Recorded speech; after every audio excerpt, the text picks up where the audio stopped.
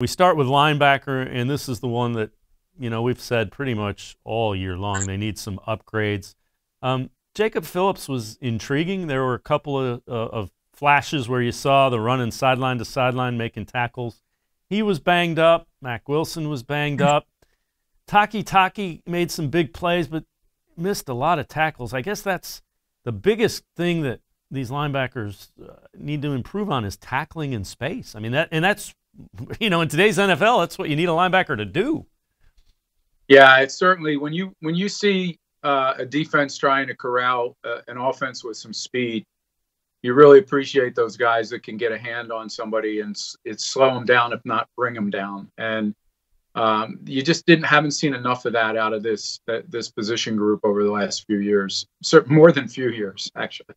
And the other thing is that's usually a guy that's gonna limit tight ends, and that's been a problem for years. Tight ends seem to get really excited because they're about to have career years when they see the Browns defense. And again, Travis Kelce does that to everybody, but yes. in that game, Travis Kelce was all too happy to beat the team he followed as a kid.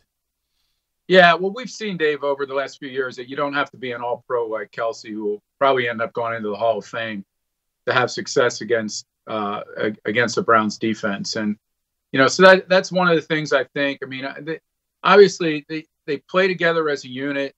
You need help you need help on rushing the passer. You need help in the back of the defense. And this clearly hasn't been the most consistent. I should say consistently available secondary in the league. So all of those things will help. I wonder whether they really value the linebacker position and whether they should. I'm not enough of a next gen stats guy to speak on that, whether teams are right to put their money at outside rush and in the secondary. But certainly it seems to be the way this organization is going to go.